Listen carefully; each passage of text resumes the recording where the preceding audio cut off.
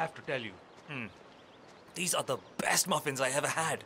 I'm supposed to meet a client for a house showing today, but I can't stop eating. Maybe you know him. Mr. Nolan Cassidy? Can't say that I do. Well, he's interested in the Schmidt house down the road. You know, the one that police shut down after the, well, incident? I'm not really from around here, senor. I don't know anything about that. I see. Well, never mind. He can wait a little longer. I need to squeeze a couple more of these beauties down. Hola, senor. Feel free to taste one of our sample muffins. Helen's muffins are the best in town, and they're free every Saturday.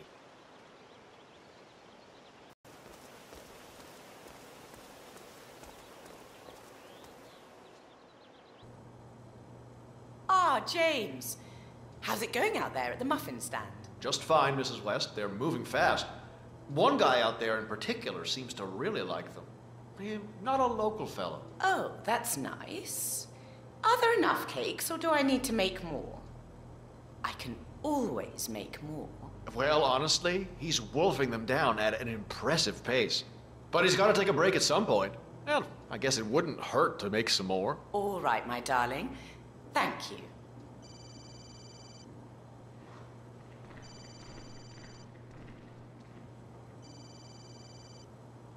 Helen, how are you today? Oh, just fine, Janus, darling. It's Saturday, so I've been making a lot of muffins for the town. You know how I love to spoil everyone. You would have made a good Soviet citizen, Helen. The West could use more people like you. Kind, benign, altruistic. Ah, well, I don't know about all that. I just feel like giving something back to the community that has given me so much. Speaking of which, when are you coming over? Your robe is ready. Ah, excellent. I'm still a little sore, but maybe later, if my muscles stop cramping so much. I would love that. Me too. Anyway, I will let you get on with your baking. I will call you again later, perhaps. All right, darling. Why should I have to buy a cordless phone? If he'd just call me on the mobile like I keep telling him to.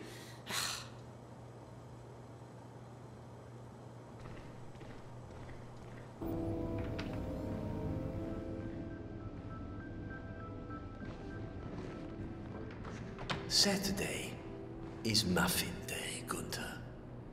But I'm not seeing any muffins here. I think some of the boys may have been a little snack hungry, Mr. Janus. I remember the first time I had a blueberry muffin. It was 1976. The American Embassy in East Berlin, in the old Prussian Officers Club. I was there on a diplomatic assignment, of course, but the wife of the ambassador was such a talented pastry chef. She managed to completely divert my attention from the task at hand. That sounds incredible, Mr. Janus. Those muffins, Gunther, were absolutely fantastic. In all of the years since, I never found anyone who could recreate those muffins. Until Helen moved in next door. So, imagine my disappointment when you now tell me those muffins, those little snippets of heaven, are all gone. I understand. I'll see what I can do. Good. Good.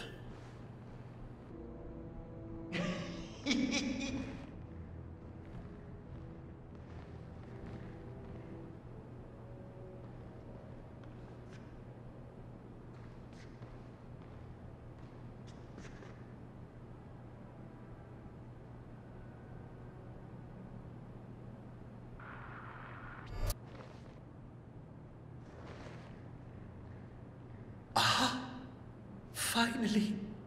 I thought I was going to die before getting my hands on one of these wonderful muffins again. Aha! There we are. Just what I needed. This should get the old heart racing again. Oh my. I was sure I was going to have to kill someone to secure one of these muffins. Say, wouldn't you like to come out to the stand and join us, giving away all these wonderful muffins? Oh, I'd love to, my darling, but I've got to do some sewing. Janus has a dressing gown that needs a few touch-ups, and he's getting anxious. Apparently he needs it for something soon. You seem to have so many The robe things for going on, Janus. Mrs. West. What could he need I that don't know for? how you find the time.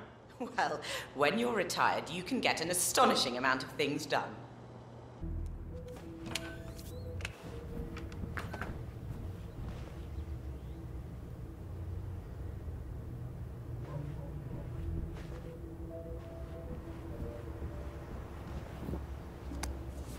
A ceremonial robe of some sort with a note from Janus attached.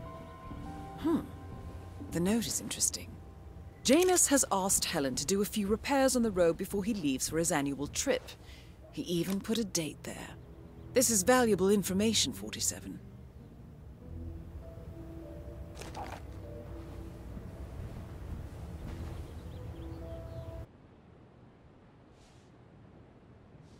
Hello, young man. This is Helen West of Helen's Muffin Kitchen. We spoke last week about my tax returns? Yes, that's correct. It's absolutely imperative everything is in order. I've had trouble in the past with this sort of thing, and since the business has taken off quite explosively lately, I really need my taxes to be in order. Well, that is wonderful, young man. Just wonderful. I've sent all the receipts electronically this morning, so you should have them very soon. You have them already? Ah, that was fast. Please call me again next week when you've had a chance to review everything. And apologies for calling you on a Saturday. No, thank you.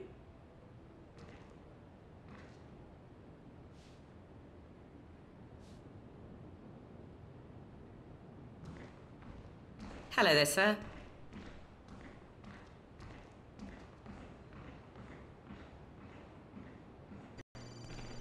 Hello, Helen. Janus, darling, I was just about to call you. My old colleague from the university sent me a copy of his new book. It's a study on the psychological effects of living in suburban America. I think you'd like it. Did he conclude that the cookie-cutter design, the unnaturalness of the hasty urban planning, and the feeling of malaise expressed by most residents in suburbs are somehow connected? Well, yes. I've had 90-odd years to understand the human condition, Helen. I've lived through some of the most iconic moments in recent history. I shaped some of them with my own hands. Nothing about the psychology of humanity surprises me anymore. If you place people inside big boxes, located inside big gardens, or surrounded by wide streets and long driveways, you create a prison. Isolation and the sense of solitude is fundamental in the construction of the suburb. I think you're being a little pessimistic here, my darling. I quite like it here. The layout of the American suburb is designed to create an impersonal culture that fosters anxiety and fuels consumerism. You can only drive to places from here, and the only places worth driving to are places where you spend money. The suburb is the perfect commercial and capitalistic housing unit. That sounds very interesting, my darling. Let's discuss this some more once I've read his book. Bye now. It cannot be that hard to just learn a person's mobile number, even for him.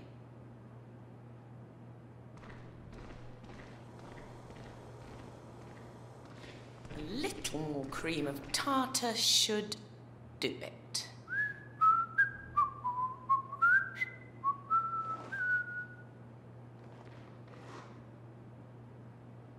Excuse me, can you get out of my face, please?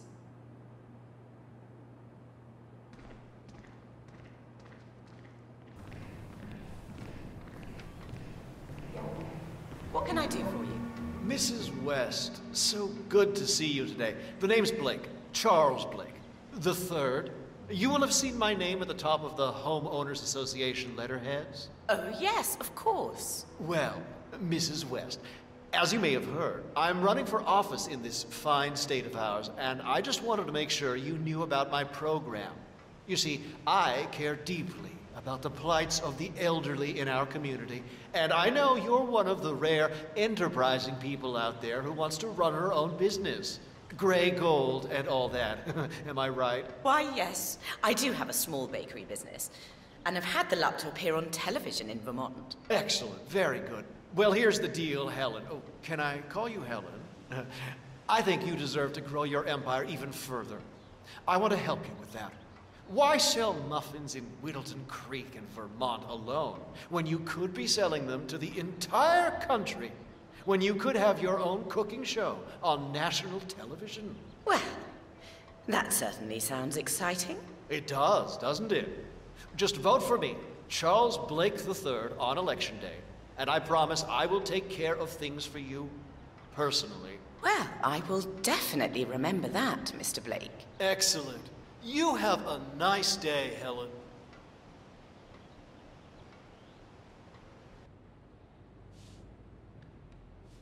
Mr. Freeman, it's Helen West. I'm returning your call. Well, while I do find the offer intriguing, I don't think I'm quite ready to go on national television yet.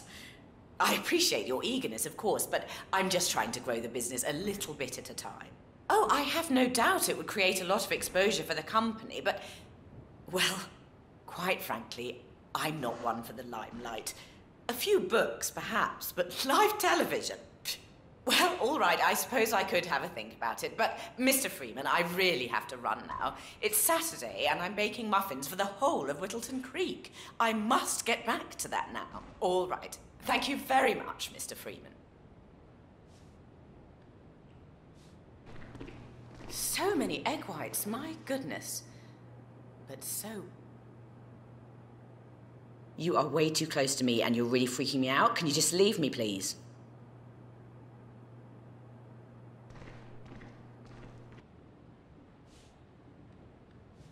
Yes, this is Helen West speaking. I'm just checking in. Well, no, I have not. My business is growing again, and so I may have to leave the state towards the end of the fiscal year, but I have no plans before that. It should not happen until after my probation period ends. Yes, the final court costs will be transferred from my account within the next 60 days. My accountant is working on it right now, in fact. Thank you. Have a nice day.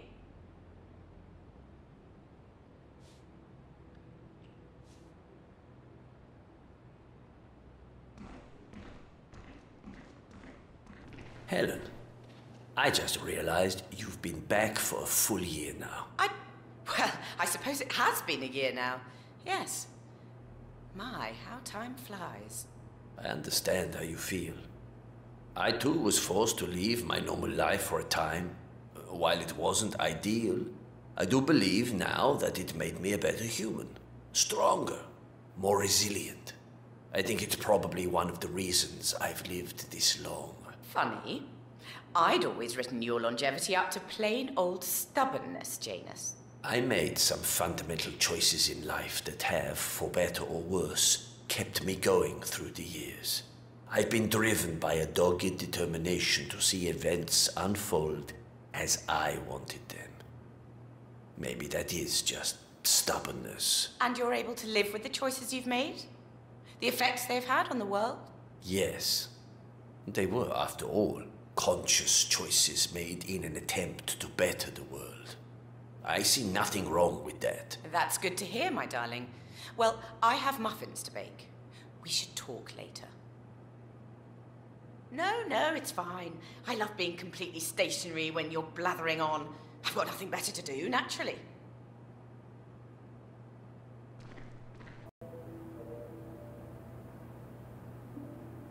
Do you mind? You're really pissing me off. Can you just leave me alone?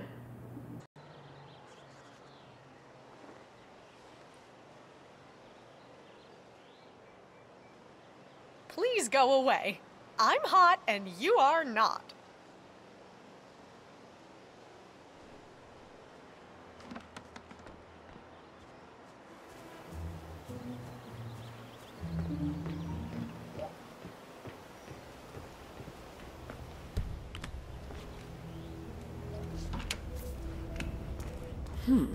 Sinister-looking basement. What could she be doing down here?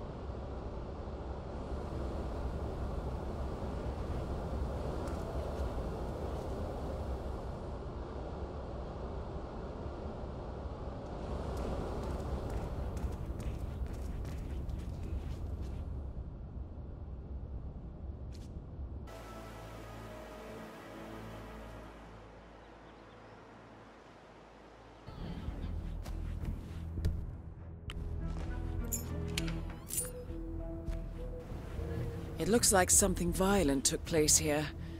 The previous owner seems to have been connected with Janus somehow. The police report mentions they found him here in a pool of blood. The house has been sealed off until a few weeks ago. Death was ruled as a severe allergic reaction.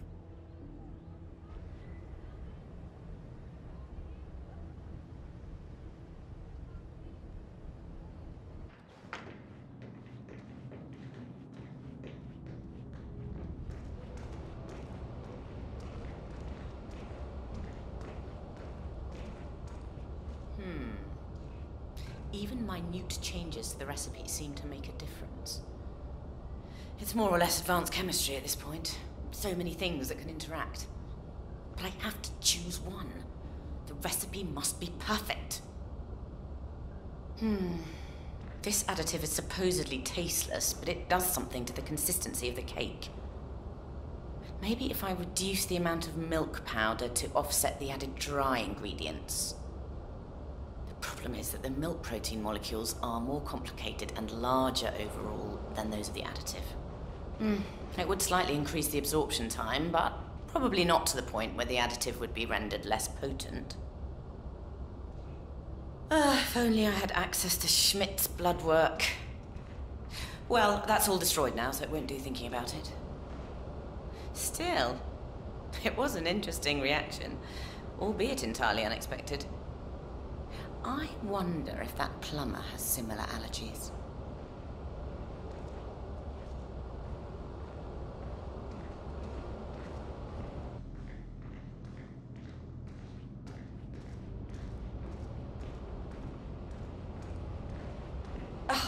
I really must get my things in order down here. What's wrong with me? I can't find anything anymore.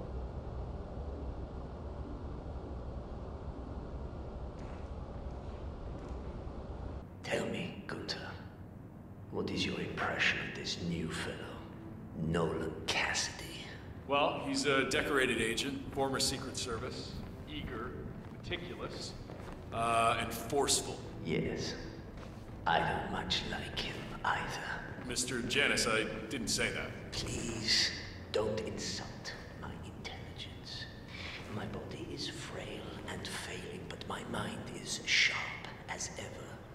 Everything you just said points to a neurotic man with serious father issues. His dedication to Providence rather than his country points to an unreliable personality.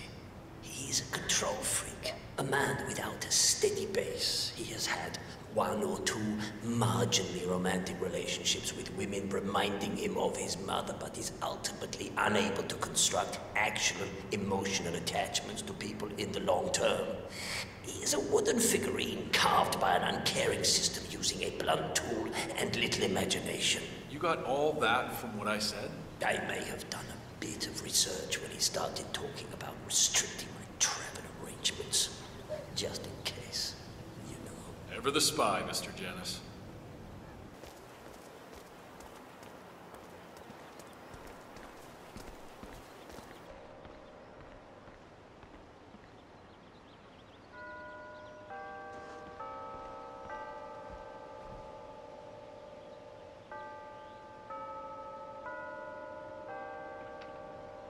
Janus, what a lovely surprise. Come in. Come in. Thank you, Helen.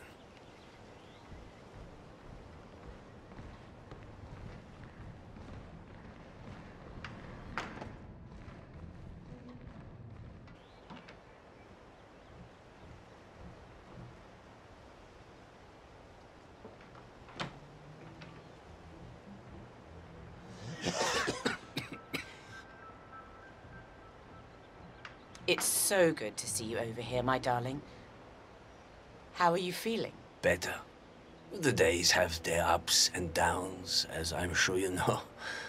Nolan Cassidy is a, well, excuse me, but a real pain in the ass. I never did understand why you needed to have so much security around you, Janus. It's been like that all my adult life, so it's hardly something I notice anymore.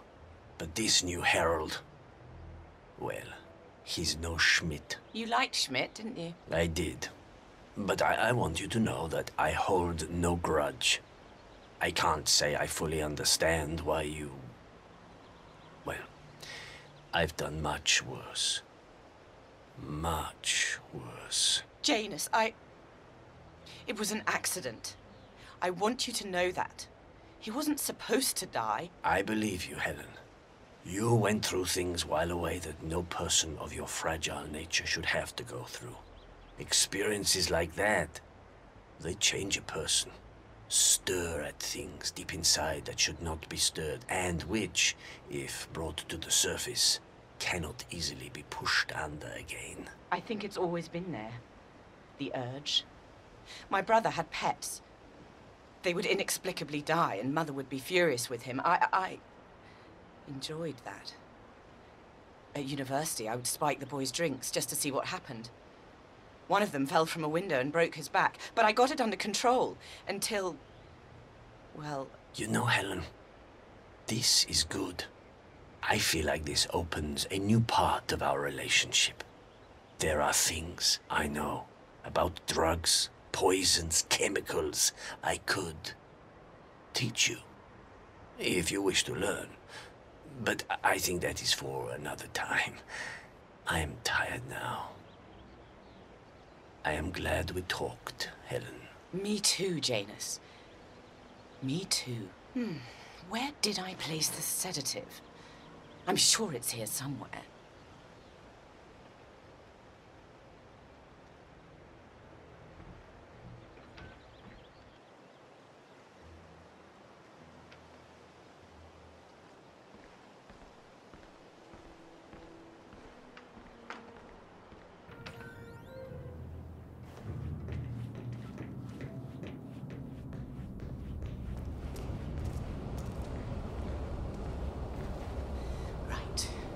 Almost ready now. So much time wasted trying to keep my true nature in check. This is who I am. Despite that awful year in prison, at least I know now. This is who I was always meant to be.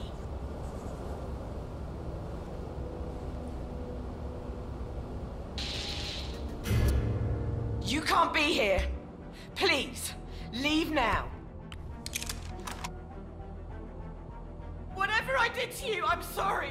Please, please let me go.